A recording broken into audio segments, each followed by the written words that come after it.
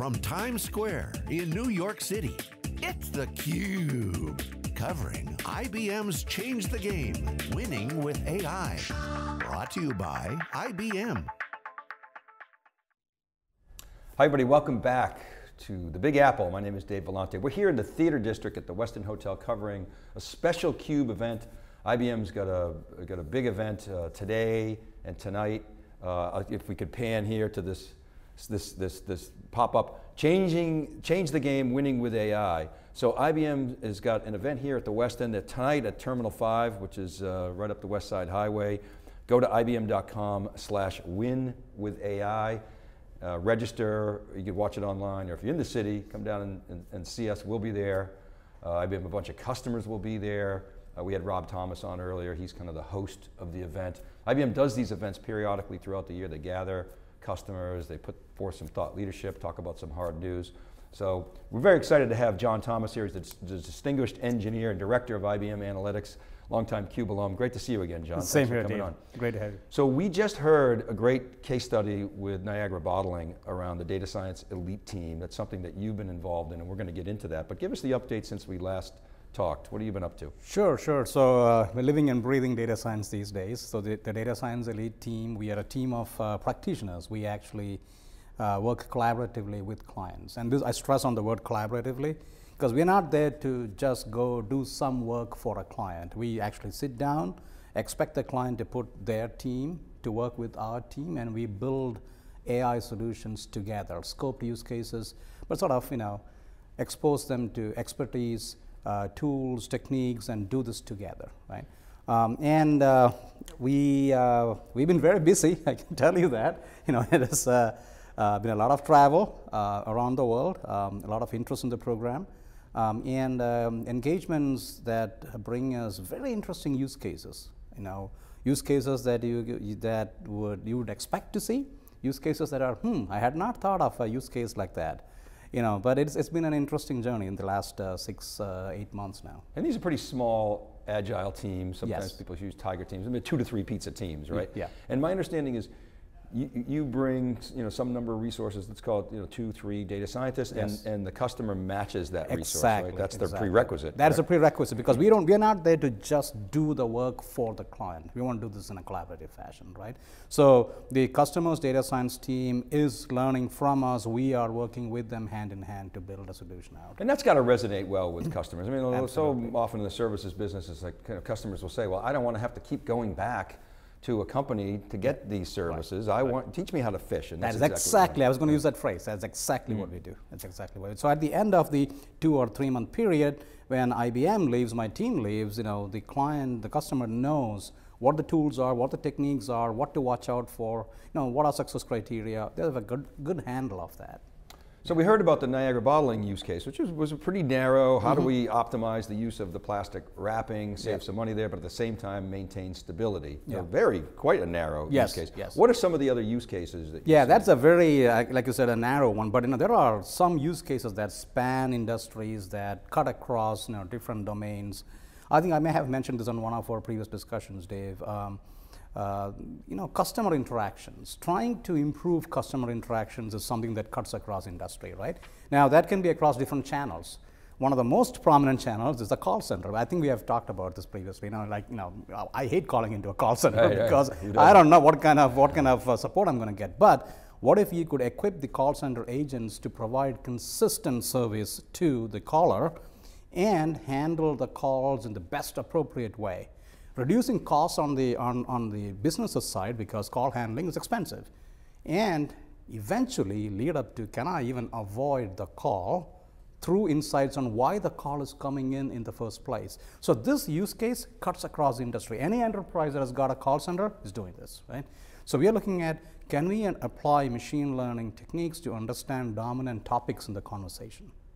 Once we understand, these have to be unsupervised techniques. Once we understand dominant topics in the conversation, can we drill into that and understand what are the intents, and does the intent change as the conversation progresses?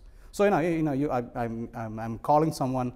It starts off with pleasantries. It then goes into weather, how are the kids doing, complain about life in general. But then you get to something of substance, why the person was calling in the first place. And then you may think that is the intent of the conversation, but you find that as the conversation progresses, the intent might actually change. And can you understand that real time? Can you understand the reasons behind the call so that you could take proactive steps to maybe avoid the call coming in the first place? This use case, Dave, we are seeing so much interest in this use case because call centers are a big cost to most enterprises. Let's double down on that because I want to understand this. So you're basically doing, so every time you call a call center, this call may be recorded for quality service. So you're recording the calls, maybe using NLP to transcribe those calls? So that's what NLP is just the first step. Right. So you're absolutely right. Now calls come in. There's already call recording systems in place. We're not getting into that space, right? So call recording systems record the voice calls. So in an offline batch mode, you can take these millions of calls, pass it through a speech-to-text mechanism, which produces a text equivalent of the voice recordings.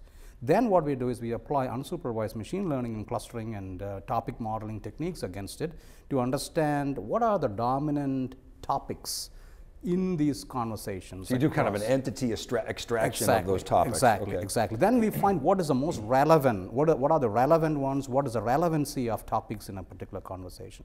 That's not enough. That is just step 2, if you will. Then we build what is called an intent hierarchy. So this is, at topmost level will be, let's say, payments. The call is about payments. But what about payments, right? Is it an intent to make a late payment? Or is the intent to avoid the payment or contest a payment? Or is the intent to structure a different payment mechanism? So can you get down to that level of detail? Then comes a further level of detail, which is the reason that is tied to this intent. What is the reason for a late payment? Is it a job loss or job change?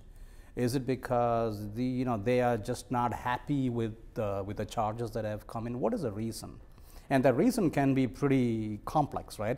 It may not be in the immediate vicinity of the snippet of conversation itself. So you got to go find out what the reason is and see if you can match it to this particular intent. So multiple steps off the journey, then eventually what we want to do is, so we do all of this in an offline batch mode, and you're building a series of classifiers, a set of classifiers, but eventually we want to get this to real-time action. So think of this.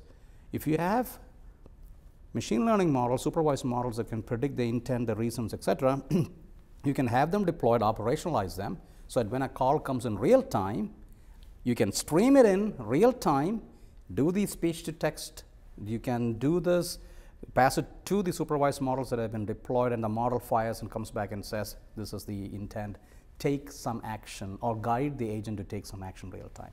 Based on some automated discussion, right? So tell me what you're calling about, right? That kind of thing. So, is that right? So it's probably even gone past tell me what you're calling about. So it could be the conversation has begun to get into, I'm going through a tough time, my spouse had a job change. That is itself an indicator of some of the reasons. And can that be used to prompt the CSR to take some action? It's appropriate to the conversation. So I'm not talking to a machine at first, I'm talking to a human. This is still talking to a human. And then real-time feedback to that human is a good example of human augmentation. I wanted to go back in the process a little bit in terms of the model building. Are there humans involved in calibrating the model? Absolutely, there has to be. There has to be. So, for all the hype in the industry, you still need, what it is you need expertise to look at what these models produce, right? Because if you think about it, machine learning algorithms don't by themselves have an understanding of the domain. They are either statistical or similar in nature. So somebody has to marry the statistical observations with the domain expertise. So humans are definitely involved in the building of these models and training of these models. So you got math, you got stats, you got some coding involved, and you got humans at the last mile to really bring that expertise in. And then in terms of operationalizing it, how does that actually get done? What's the tech behind that? It's a very good question, Dave. So if you build models, and what good are they if they stay inside your laptop? They don't go anywhere. What you need to do is, I use a phrase, weave these models into your business processes, in your applications, right? So you need a way to deploy these models. The models should be consumable from your business processes. It could be a REST API call to the model. In some cases, a REST API call was not sufficient, the latency is too high. Maybe you've got to embed that model right into where your application is running. You've got data on a mainframe. A credit card transaction comes in, and the authorization for the credit card is happening in a 4 millisecond window on the mainframe on old, not old, but CICS COBOL code. I don't have the time to make a REST API call outside. I got to have the model execute in context with my CICS COBOL code in that memory space. Yeah, right. So the operationalizing is deploying, consuming these models, and then beyond that, how do the models behave over time? Because you can have the best programmer, the best data scientist build the absolute best model, which has got great accuracy, great performance today. 2 weeks from now, performance is going to go down. How do I monitor that? How do I trigger alerts when I fall below a certain threshold? And can I have a system in place that retrains this model with new data as it comes in?